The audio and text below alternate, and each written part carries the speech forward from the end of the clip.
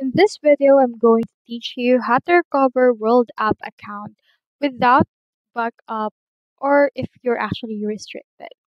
First thing you need to do is to open the World App on your device and then make sure that you actually agree to the terms and conditions.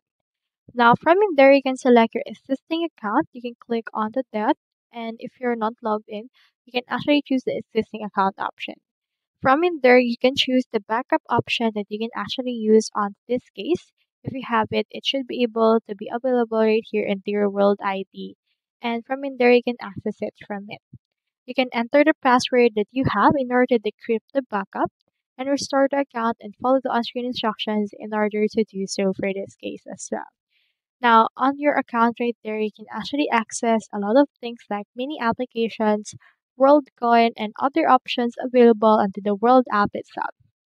So it's actually quite not so okay to do it, and it's difficult to back it up without any backup because it has no password recovery, limited support for ID recovery, and no backups, no account.